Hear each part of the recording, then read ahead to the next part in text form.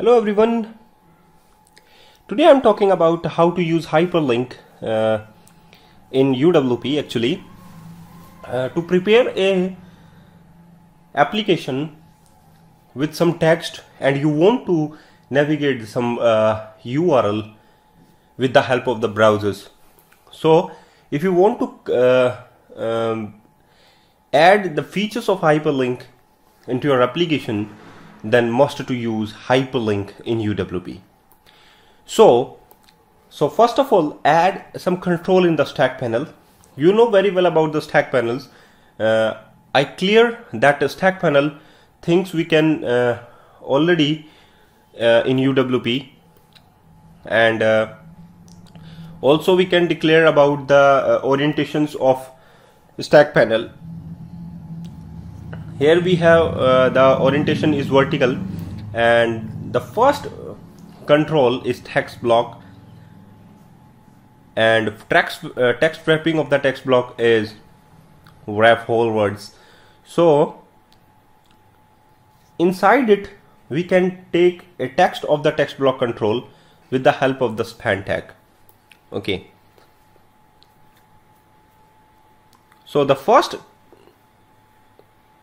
text is hyperlink, and if you want to remove the formatting, then you can use the run command, run tag.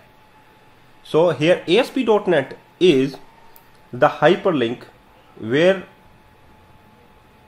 you want to navigate your text.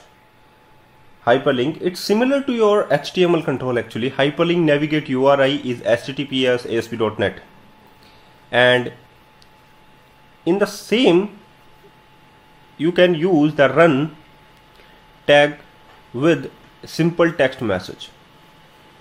Okay, so this is the thing you can do in the UWP, or you can say that it's a demo of the hyperlink control, hyperlink tag in XAML or UWP also.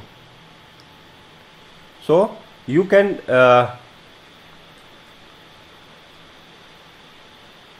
create multiple hyperlinks in the single span, and if you want to separate the text from the hyperlink, then you can use run tag.